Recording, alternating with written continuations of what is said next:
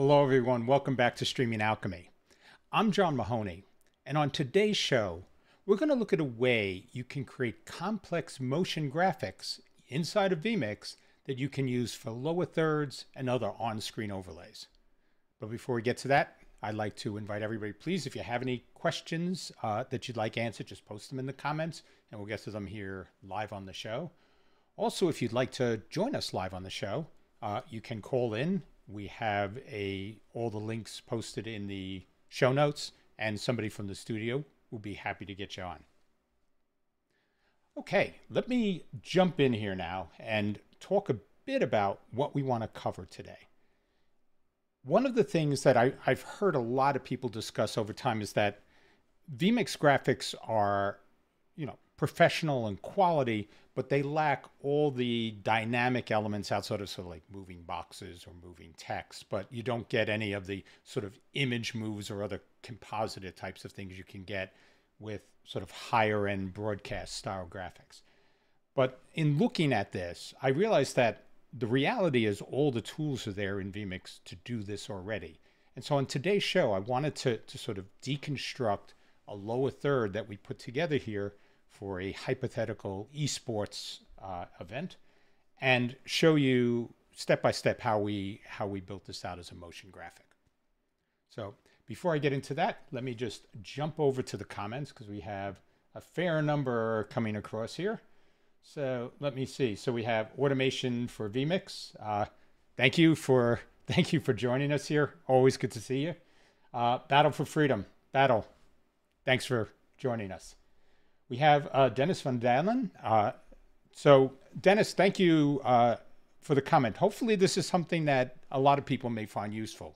It's something slightly different from the traditional vMIX approach to lower thirds.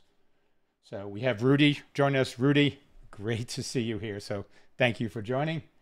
American Newscape saying hi. Hello. And let's see. We have Samuel Nordvik. Samuel, hello, thank you. Let's see, we have Bill Mew. Bill, thank you again for joining us here. We have Litopia with bonjour.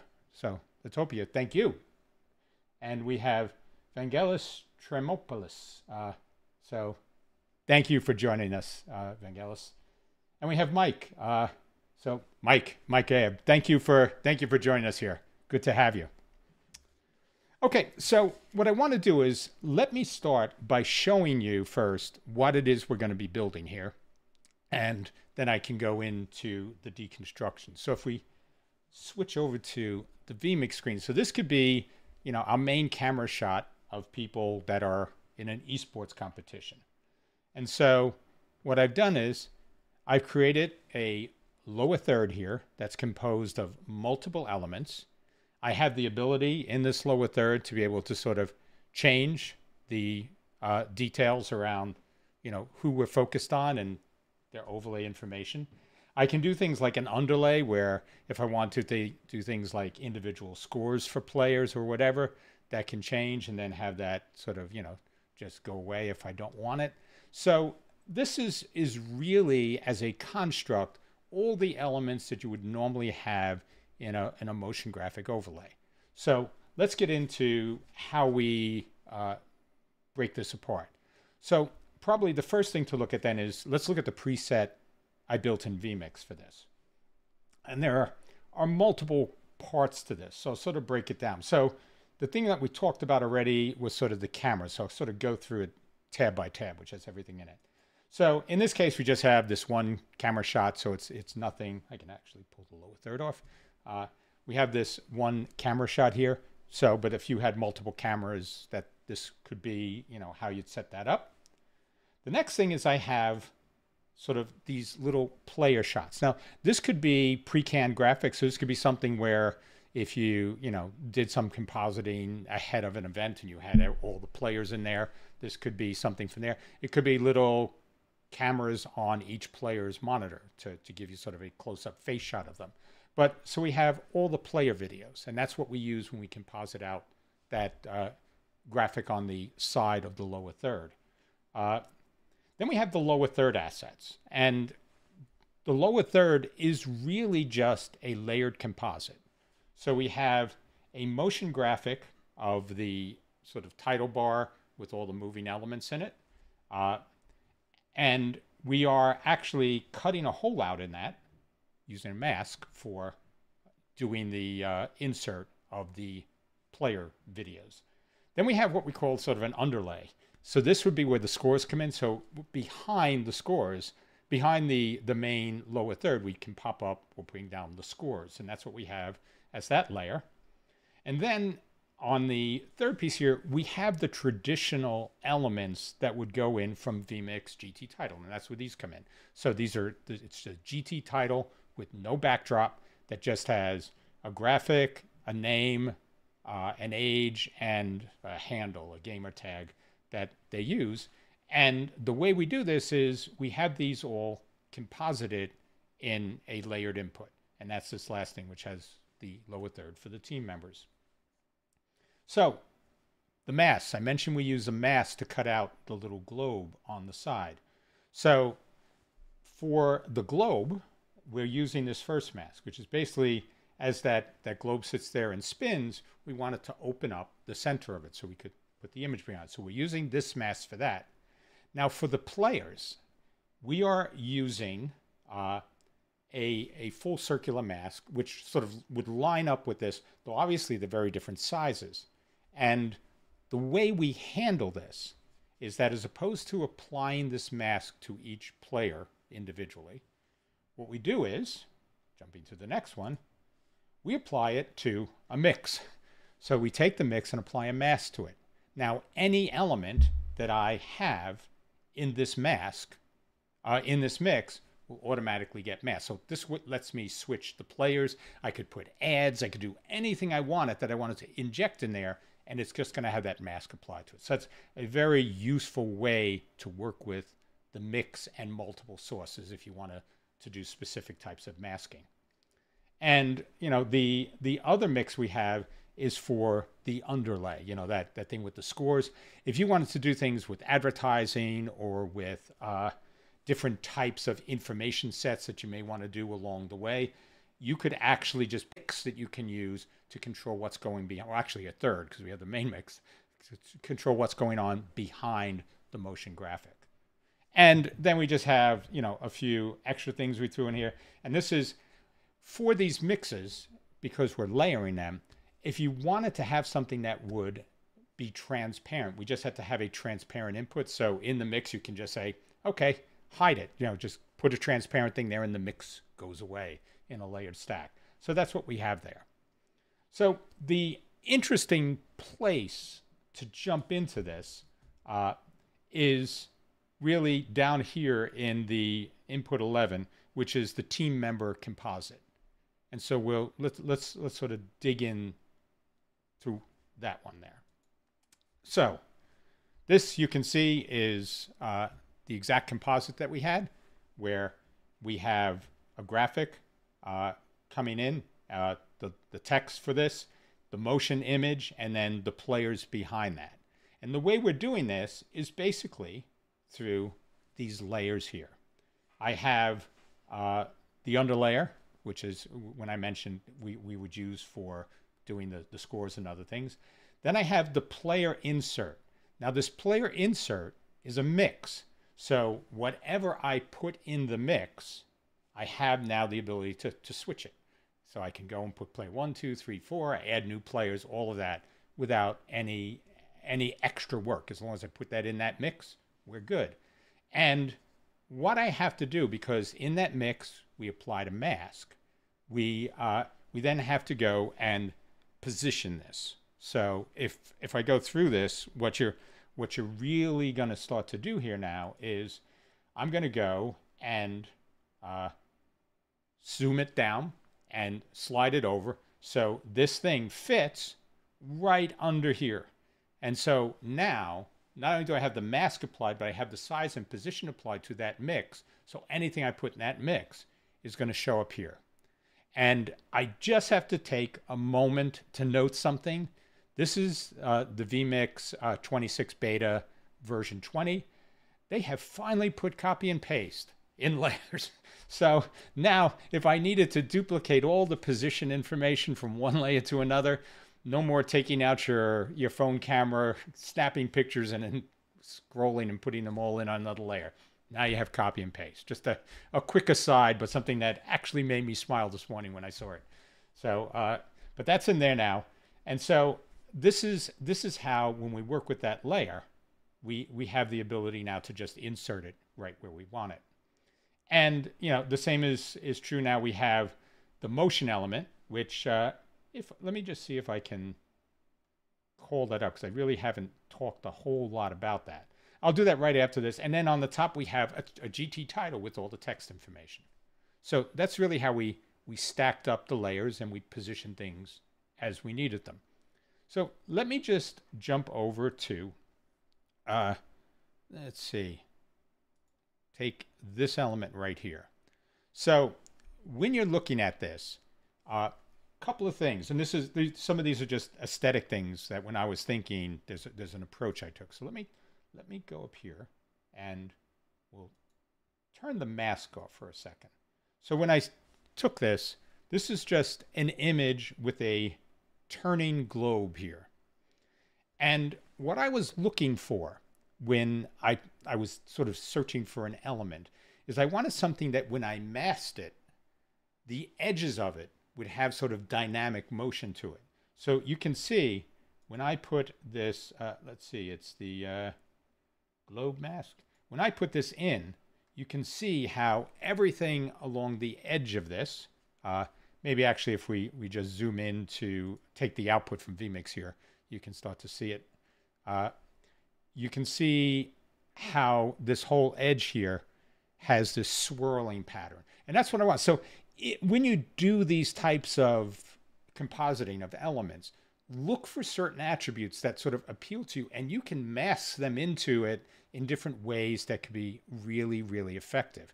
And again, because these are layers, you can stack things. So I could have taken these, say these sparkly elements that are floating around were an alpha channel. I could do that as an overlay on top of something else. So you can add dynamic elements as components. And so what you effectively are using this input for is as a compositor, a true like stacked layer compositor for graphics, where Photoshop it one layer on top of another with different parts transparent. And so when we have this in place, this is giving us that sort of very straightforward way to cut this out. So let's go back, and now I want to talk a little bit about how we're using the player element here. So if I switch to this, we'll sort of cut this over here. What I have here is every time that I select a player, what I'm doing is, if you look here, I'll go to player 1. So it's taking and moving the player that was in the little circle to the side. That's putting the preview for that mix. And it's taking and applying the mask to the new player. And I'm just doing that through some API calls, and I'll go through that at the end. So when you have this set up, you now can switch people in just through here. And to be honest, I could take and put any graphic in here. So let's just, for amusement's sake, I could take and put my main camera in there. We'll put that in there. And so now you can see here, but you'll also notice if I look at the, let me sort of pop out the lower third. Oh, this will screw it up, but I'll pop out the lower third here. If I go and switch this back to the main camera here, you can see that's just cut out now and sized and everything. So, you know, I don't have an issue where, let me sort of put this into behind it. So now you can see this is just a direct cutout. So any graphic I put in here now will automatically work. Any video, any image, whatever I want, now automatically trims itself.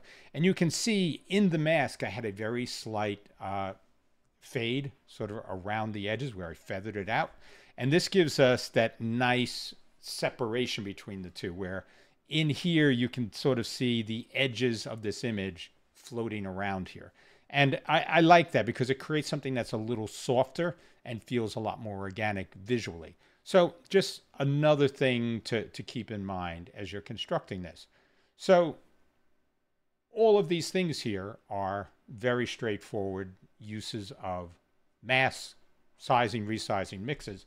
And to just sort of round this out with the other piece, what we have for, let me pull this off of here. If I sort of cut this in here, let's see, can I zoom something in? So for things like the underlayer, which had scores or other things, this is just a stacked layer of a GT title that has all this information in it, and a semi-transparent element that when it's behind here, you can see it's, it shows sort of, but you still have everything floating above it. So again, just a composite stack here for the backend elements as well. So let me talk just a little bit some of the basic stuff that we do. So inside these overlays for the GT title, I want to just jump in and show how we set that up. So I'm going to open up Excel here. Let me see if I can, give me a second here. Jump in and get to Excel, because what I'm doing is I'm reading all this information out of an Excel spreadsheet. So let me see if we can, I'll slide this over to this screen so we can see it. So all of the information that I'm using for that, the text in that lower third, is just laid out here. Sort of the names, the tags, we have the age. This is the stuff we're using for the scoreboards. And the other thing that we have here is I am using a URL to populate the image that we have over on the side of, so that little graphic that I have over on the side of the lower third, that's the URL of, sort of URI, because it's a file identifier. This is the URI of the PNG file we're using for that. So if you'll notice, right over here as you look, if I go and swap between players, each one has their own little logo and gamer tag popping up over there. So this is something that, when we set this up now, you are pulling that all dynamically out of an Excel spreadsheet. And, again, for completeness, the way we handle this is through Data Sources Manager. So we come in and, if you look at the settings, I'm going in and I'm naming this. It's the Excel spreadsheet. So I just call the name of it team rosters. And I'm using the first row as the column names. And the sheet name is the second piece. So I think this is just called Team A. So this is how we pull all the information in.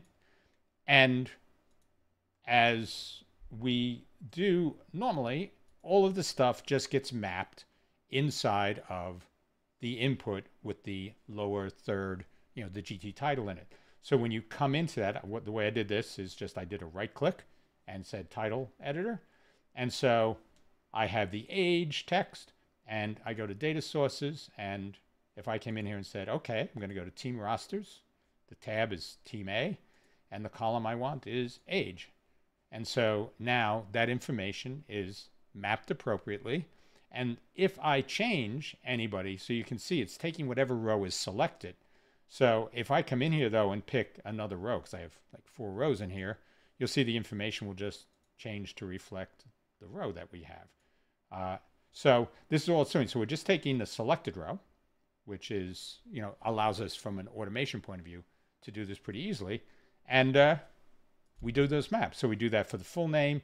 We do that also for the image. And so the image is, it's going there and saying, taking the column team logo, and that's just the URI. And Title Designer actually does that fetching and mapping. So very, very cool the way it can handle that. But so now that layer with all the GT title elements now can still be pretty dynamic and interesting. We're still pulling things together from multiple sources, not just inside text, but also outside images. So some pretty cool ways to do this construction-wise. And the way we do this from an automation side, is pretty straightforward. So let me just, each one of the players that we have, we go over to Visual Studio over here. For each one of the players, we have a shortcut that we set up, which is a script start dynamic, and it has these two API function calls in it. So the first thing we're doing is we're saying take input. So in this case, since this is player 1, that player 1 is over in input 2, 3, 4, and 5. Those are where we have the player videos. So I'm taking the correct input, and I'm doing it as a transition using a cross zoom into mix 1. Now, again, the confusing things in vMIX is a 0 base, 0 index, and 1 index, different things, different times.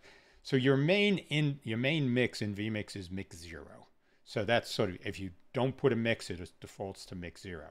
Then the other mixes are mix 1, 2, 3, and now with vMIX 26 all the way up to 15, I think. So you have a lot more mixes.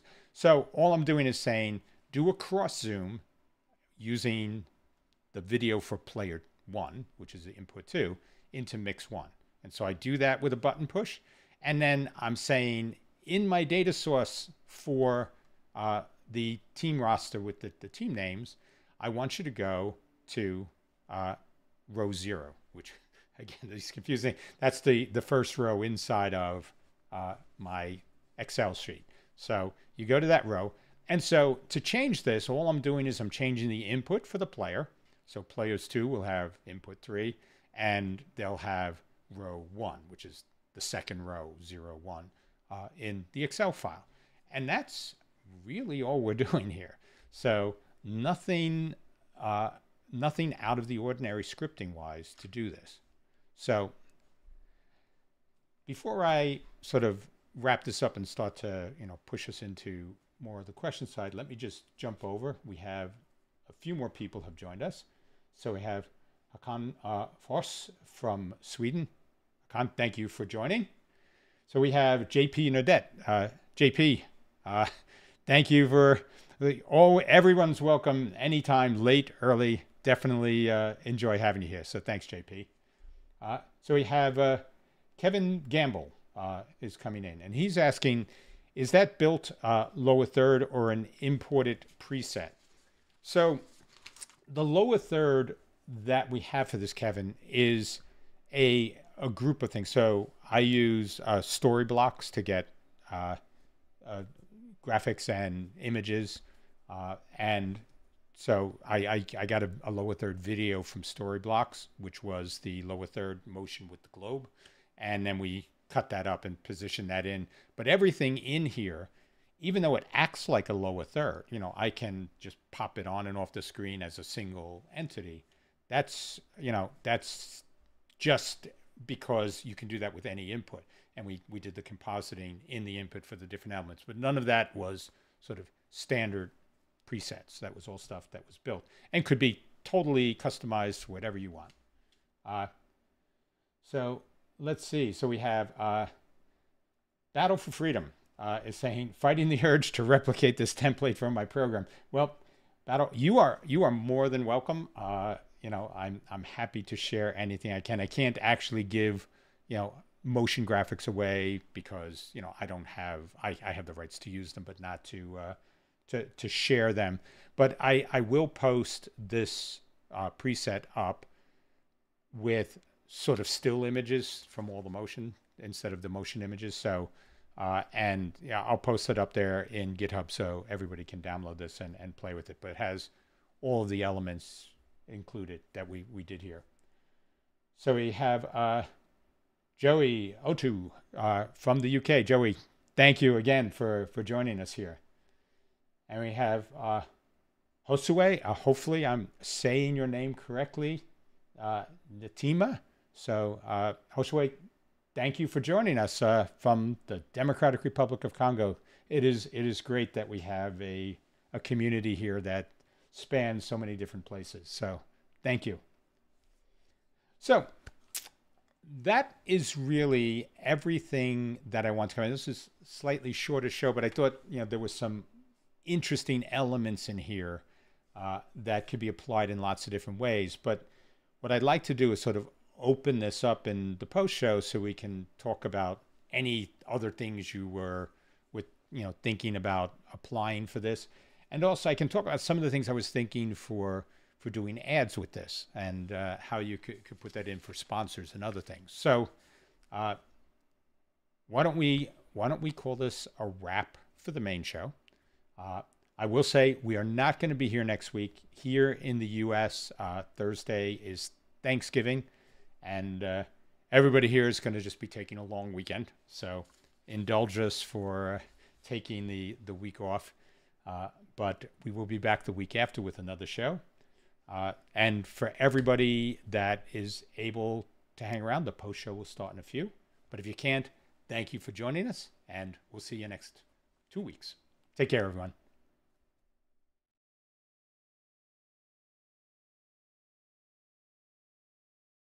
Like this. Hello, welcome back. So this, when I was doing this, this was, sort of an interesting element that I was trying to introduce, because I know this is something I've heard a lot about, where people are like, oh, why doesn't GT title designer have motion and all the other stuff? And as I started to think about it, I realized that vMIX really has all the key elements in place to do this. And it's really, it could even be more confusing to do it all inside of GT title. So I think doing it with GT title elements and an input with stacked layers and masks and other things to do cutouts can be really, really powerful and let you do a lot of custom branded things. So, Autumn, so hopefully I have been told, I have a team that does the translation for me. I'm told this is hello. So hello, Autumn. Thank you for joining us here. Definitely appreciate it. So when I was thinking about the show, one of the other things I was looking to add, but really just ran out of time around, was how could we inject ads into this? And I realized that a lot of this stuff could be done the same way. You could take and have a set of ads that you would want in a lower third or any type of overlay, and you could actually do this around sponsors now, where you can still have something going on. And either you could replace the graphic, like that little circular image that we had in the lower third, you could just replace that and put something else up that was a full ad. You could do things that would augment. So you could sort of sit there and, because remember we had an underlay layer and an overlay layer. You could sit there and say, okay, in this underlay, I'll go and do stuff that's sort of small motion graphics carved out that I could use to do sponsor ads. So even while you're doing the show now, you could have sort of that whole under part below the, like if we just, let me see if I can pull the lower third up here for a second. So if you look at that, there's a whole under segment here.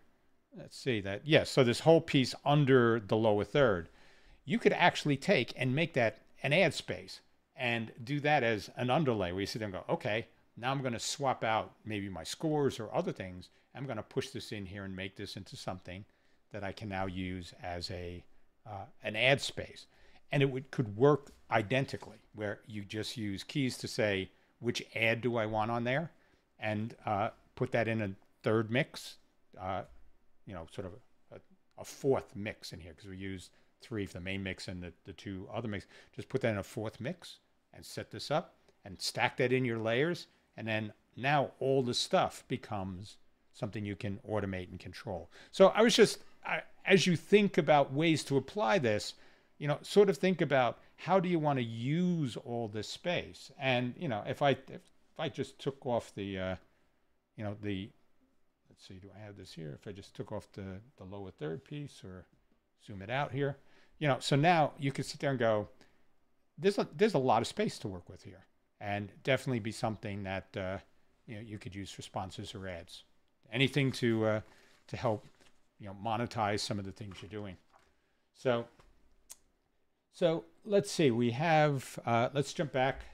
So we have Aziz has joined and says, hey everyone, hoping to see vMIX 26 this year. So I have to tell you, Aziz, if you're interested in using it, I think that this latest version seems reasonably good. If you really want to give it a try, I would definitely recommend that. I think it's certainly at the point where if you don't want to use it for production, which I probably, I can get away with that here because I'm doing this as a technical show. But if you were doing this, commercially for somebody else, you may not want to do it. But I would definitely start to move things into it and see how you may want to change those to take advantage of some of the vMIX 26 stuff. And of course, just having copy and paste in layers, I can't tell you. It's I mean, I had a friend who basically said it's amazing that something that was sort of in DOS 1.1 finally just made it to vMIX 26. So as a product developer, I understand that things are never as easy as they seem, but that's one of those big glaring things that now that they have it, it's going to make a huge difference for a lot of people. But especially for things like we just showed today, where if you want to carve out different areas, put these different masks up and use these mixes in there across multiple different sort of images, having the ability to copy from one layer to the next and have these things mask out is incredibly powerful and just saves a lot of manual work and the mistakes you make where you're missing, a minus versus a plus or all the other stuff that you do, and the effort to create layers that have specific crop, zoom, and positioning information. So that should definitely be something. But I think you should definitely think of using it and get started with it. And yeah, it's one of those things. And again, I don't ever want to criticize somebody who's developing a product. I know personally how difficult that can be, but I do appreciate the thought that it's something that would have been really great to have in the earlier versions of vMIX. So thank you for that, Aziz.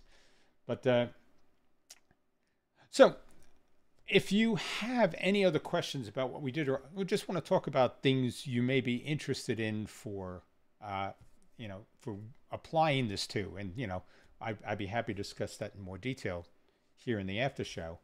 But I did want to talk a bit about sort of our plans through the end of the year. So everybody's aware. So like I mentioned, we're going to be taking next week off. We then will have 4 shows up until Christmas here, which we celebrate here at Streaming Alchemy. And so that will give us 4 shows up to there. So I think the 23rd will be our last show this year. We will take the following week off for, basically as a recovery. We'll probably have one more show at the beginning of the year, and then we're going to go sort of off air for a couple of months to sort of tool up and get ready for season 4. So a lot of new things we want to do in that. And one of the things that we've been talking about here that we're actually really excited about is integrating more TriCaster-based shows in along with the vMIX focus shows, but talk about this with automation more generally. So things that we started with Node.js this year, if you remember that, Node.js is not tied to an individual platform. So this means you can start to create automation processes that work TriCaster, vMIX, OBS, and we want to really start to talk more in season 4 about how all of these different elements can work together in a single production. So you think much more about how do you create the optimal environment for a production as opposed to trying to do everything in a single tool, and sometimes overtaxing that tool and making it more awkward to use. So things, if you think about things like OBS is a great compositing engine. So if you turned around and said, I want to take these 4 elements and composite them, like say they were guests in something and I want to build them in a green room, you could do that in OBS and send that back via NDI into vMIX or the TriCaster or anything like that. So we're trying to, in our next season, move forward in that, but Also, we want to do this where we talk about building out full productions, whereas opposed to today where we talk much more around individual elements and different things you can do. We'd like in season 4 to really start to focus more on how would you build out an entire hybrid event production or virtual event production, from everything from the graphics to all the different components that could be involved, to bringing in remotes, to bringing in SRT cameras, all of those elements, virtual sets, other things that sort of would go to build that out. This is where we really want to focus in season 4. So it's going to take us some time off here to pull all that together and get that all started. But that's basically our schedule. So we think probably, the end of February, beginning of March is when we'll pop on after the holidays again. But we will still be in touch. We have a couple of things planned for that downtime that we want to put up as well. And we'll probably do those as a couple of premieres that we'll have in place for that. But so Aziz has another comment here. He says he wished there was more matting possibilities in vMIX. So for example, cropping things or masking. So cropping things in circle or free masking tools. So the thing in vMIX itself, I agree, it's fairly limited. What we did here, though, if you remember when we set up the preset, we actually took images that were masks, and so we just built them in Photoshop, 1920 by 1080, white and black with gradients, sort of gray gradients between them to create feathering. But that was how we created the mask. So we do have the flexibility to do any type of mask that we want. So, when I talked about using that space underneath the lower third, I could actually take in Photoshop and just copy that and create a mask. It's just that area, and then put whatever I want under that. So there are different ways you can do masking using outside elements, but inside of vMIX, it's cropping is really just a rectilinear thing. So you can do that only to that extent. I mean, to your point though, Aziz, what I'd really love though is the ability to control things like crop, size, and position through automation. Because I think that would add a whole new level of powerful capabilities into here that don't exist. And especially when you tie this in with some of the automation we've looked at in the past, things like Node.js, where you have a lot more processing control. I would love to see, that get in there so I could start to do some pretty cool things. And there's a lot of simple things, that you look at and say, gee, I wish they were there. And hopefully like this cut and paste is the first of a series of sort of vMIX basics that vMIX may want to do to sort of level that up. But again, I know a lot of these things, especially around things you do dynamically, could be inefficient. And there may be lots of technical underlying reasons why things that we would look and say, oh, that's simple, why don't we do that, may not be there. So, I definitely cut them slack on that as well. So let's see. All right. So are there any other questions here? Because, I want to make sure we cover everything. I know this has been a fairly short show, so I don't want to wrap it up prematurely. But, all right then. So I think we are probably at the break point here. So I appreciate everybody hanging around for our post-show hangout. This in some ways is as much fun to me as the main show. So I enjoy the interactivity here as well. So thank you for that. Aziz is asking, could you please do a show about mixer inputs? Yes, we can. And actually, this may be something we could do before the end of this year. So there are lots of different things that I would definitely like to do with that. So let me think a little bit about how we could integrate that, but I will definitely do a show on that, and soon. So thank you, Aziz. That's a good one. So, all right. So we'll call this a wrap for today. As I said, we won't be here next week, but we will be here in 2 weeks, which is December 2nd, with our next show. And maybe that can be a surprise for Aziz. We'll see where we get with that. but we'll keep that in mind as one of the possibilities. So thanks, everyone. I appreciate you being here. Be safe. If you're in the U.S. and you're celebrating Thanksgiving, have a great holiday. Spend time with family and enjoy yourselves. This has been a real blessing to me, and something I'm really grateful for with having this show and this community. So thank you all. Take care.